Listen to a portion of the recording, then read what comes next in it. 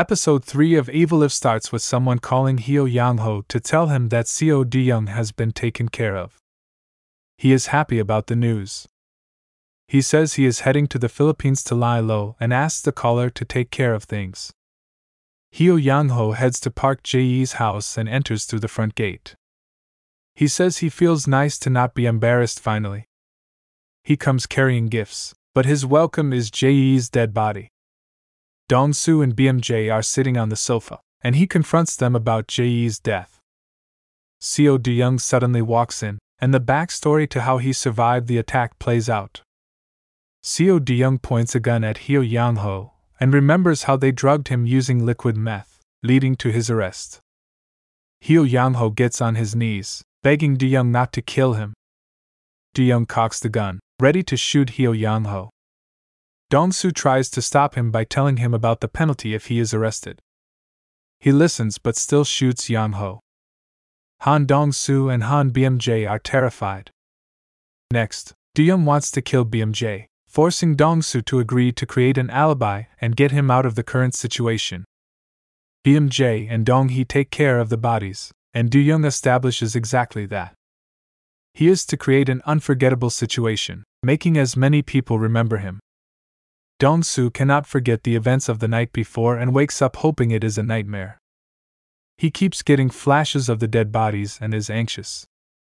He goes to BMJ's house, planning to take the spy cameras they took from the house to the police. He is fearful that De-young will never leave them alone. He thinks that the only way out is to get him arrested. BMJ gives Dong-soo the footage from the spy camera, and he drives to the police station. He sits outside in his car, conflicted about what to do next when he gets a call from De-young.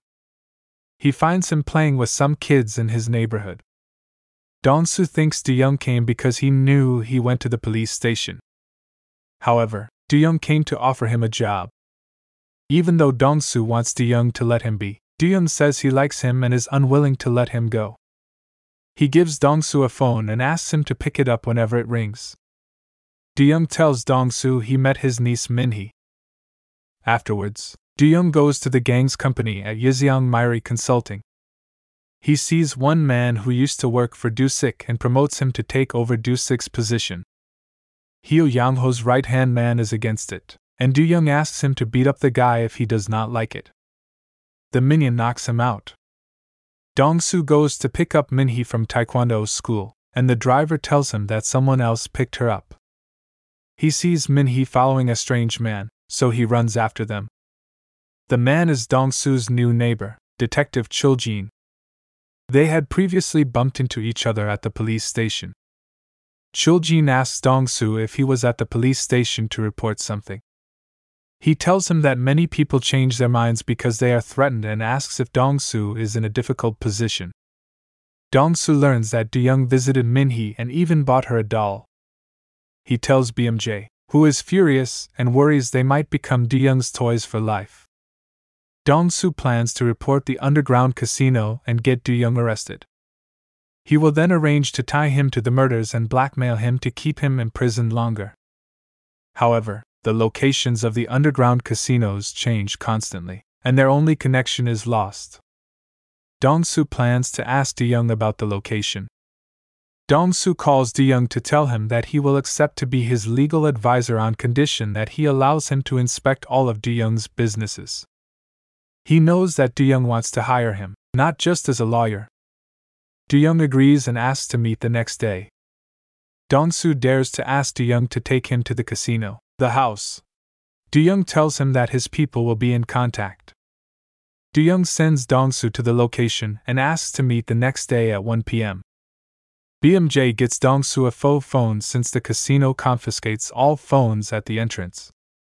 A black van arrives outside the supermarket to pick up Dong-soo.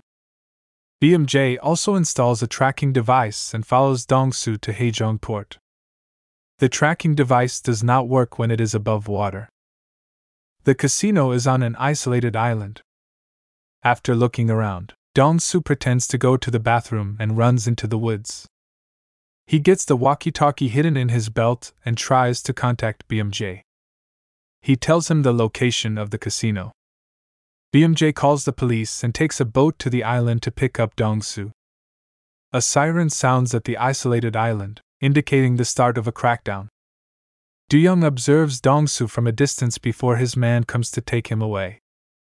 Dong-soo runs into the woods, heading to BMJ. He successfully gets to the boat and off the island. Dong-soo has no news about the crackdown on Do-young's casino the following morning, and he starts to panic. The episode ends when the phone given by Do-young starts ringing. The caller is Do-young. The episode review: Dong-soo and BMJ realize that they got involved with a ruthless lunatic who does not care about values and start to panic. Their actions in this episode perfectly embody what a normal person would try to do in their position. They realize they may be in danger and try to save themselves and their families. Their naivety is shown when they devise the plan and their faces after BMJ keeps Dong-soo. They think they can easily get a gang boss arrested, and Dong-soo sleeps soundly afterwards. The episode is like a prologue of the things to come. Do-young gave Dong-soo a chance, but he betrays it. The next episodes will probably be more terrifying for both Dong-soo and BMJ. Does Do-young know what Dong-soo did? How will he deal with him?